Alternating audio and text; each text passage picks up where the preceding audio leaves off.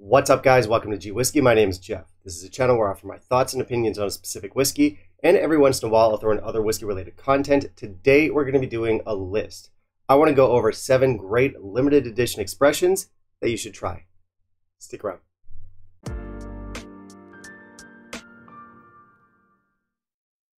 Alright, so it's a list today. We're going over 7 limited edition whiskeys that are worth grabbing. Now, of course, this list by its very nature is going to be incomplete. There are countless limited edition whiskeys out there, and oftentimes that's just because the distillery isn't able to produce enough of the whiskey. Other times it's just a marketing ploy, but it's one that works. And don't worry, I'm not about to go off on some cynical rant about whiskey marketing. I could, I won't. In fact, it's the opposite. I'm here to celebrate these bottles. These are good whiskeys, and again, whiskeys I think that are worth trying. Now, heads up, I'm only going to be covering OBs here, which means bottles put out by the brand. I won't be covering stuff like IBs or independent bottles. These whiskeys might be single cask, they could be batch releases, they could be annual releases, they might be one-offs, whatever. The point is, if it's been put out by the brand, if it's not a continuous release, and it's good, that's all I need. Of course, these rules are totally arbitrary and made up, but we need rules. We live in a society. Now, I don't know if you'll be able to find all or even most of the whiskeys on this list, but hopefully you'll be able to find 1 or 2 if you're so inclined. I did set up the list to include some relatively accessible whiskeys, so I do hope they're not all unicorns, but of course that's going to depend on your market. Now, these kind of lists are fun because you can basically make them over and over again. As I mentioned earlier, limited releases are almost endless, and there's a bunch out there that I think are worthwhile. So I will be putting out lists like this every so often just to keep you guys updated on all the good ones that I've come across. Obviously, I haven't tried everything. I can't cover everything, so feel free to add to the list down below in the comments. You guys can let me know what limited edition whiskeys you've been enjoying lately. You can tell me what your list would look like, whatever. That might give me something to look out for. I do listen to your recommendations. Also, as always, I've got a mystery pour in my glass here, so make sure you stick around after the list. I'll let you know what that is. And that's it. So let's jump into our list. And in the meantime, if you could kindly leave a like down below, that'd be greatly appreciated. So we're going to kick things off with an honorable mention. I've got a big brand release here that I don't think got the fanfare it deserved. It's delicious stuff, and it's funny, it was only after I scripted this video that I realized I've actually put this on a previous list, but I don't care. I'm still going to recommend it again because it's still widely available. I'm talking about the Glenmorangie Alta. This one is a 2019 release from their private collection, and it's still available. It's still available online. I still see it on the shops here in Taiwan. So I imagine if you want a bottle, it wouldn't be too hard to track down, and the price is still fair. It's not overpriced yet.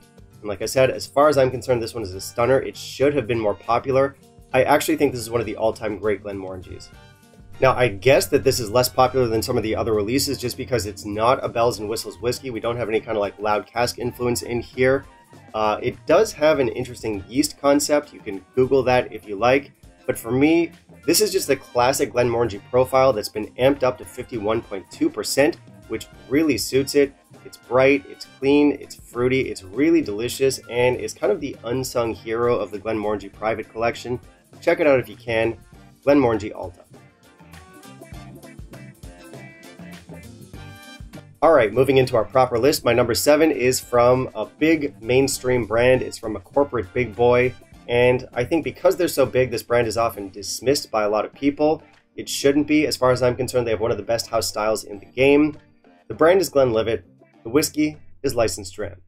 This one is a follow-up to their Illicit Still release, both of which are part of their Original Stories collection, which get released at 48% ABV.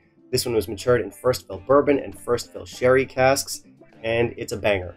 So is Illicit Still, but I actually like this one more than Illicit Still. I think Glenlivet makes amazing whiskey when they choose to, but they don't always choose to, which makes a release like this pretty special. Unfortunately for me, this one's kind of overpriced and hyped up right now in Taiwan, but if you're buying it in another market, it should be very fairly priced, so our value is good, and it's a fantastic whiskey. So number 7, Glenlivet Licensed Dram. Next up, for number 6, we've got a whiskey that I reviewed not too long ago. This is a beauty of a whiskey. It's from a brand that recently reinvented themselves, and I'm a big fan of a lot of the stuff they've been putting out lately. I've got the Fettercairn 16, release number 2. First off, I want to correct a mistake that I made when I reviewed this a while back, and actually it's not really my mistake, it's more the mistake of the Taiwanese distributor. They did not update the back label on this bottle, and the back label says that this is caramel colorant added. Now the first batch of Fettercairn 16 did have color, this one doesn't, but again, the distributor didn't update the label, so I said that this is a colored whiskey. It isn't. But yeah, again, it's not really my fault. It's kind of my fault, but not really. Kind of. Anyway, we've got Oloroso Sherry and Palo Cortado Sherry at work here, although the Palo Cortado does kind of steal the show. This is a light, bright, clean sherried whiskey. We have some dry nuttiness in here. We have some subtle complexity. It's fantastic. I'd recommend this one or the first release. You're okay with both. Excellent whiskeys. Number 6, Fettercairn 16.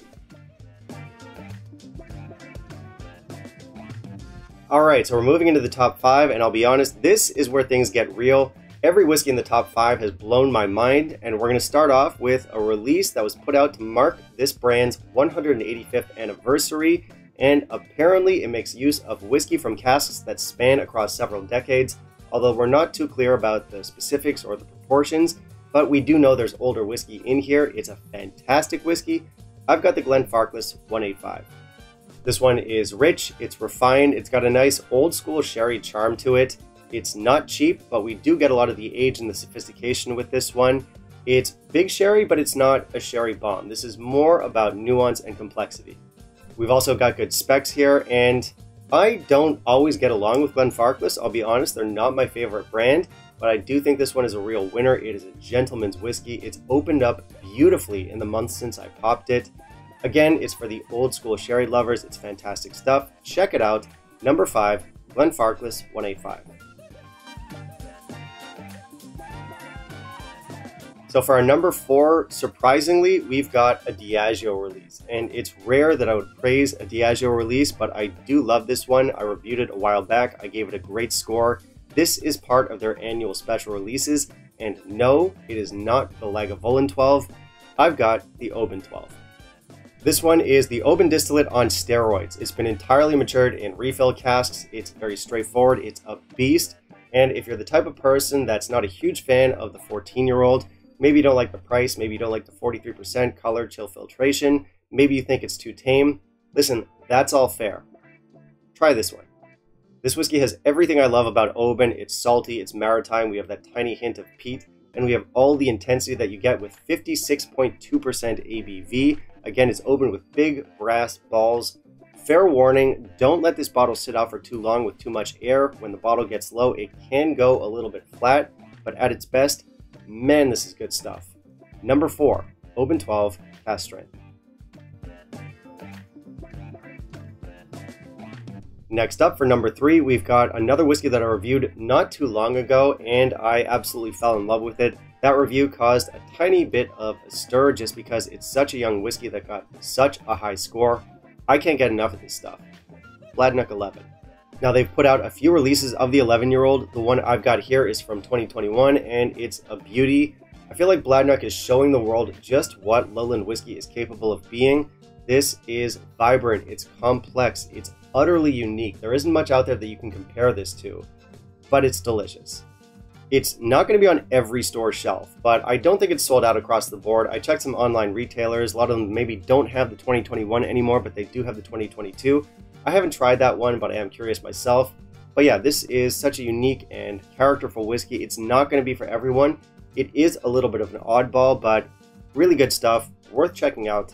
Number 3, Bladnoch 11.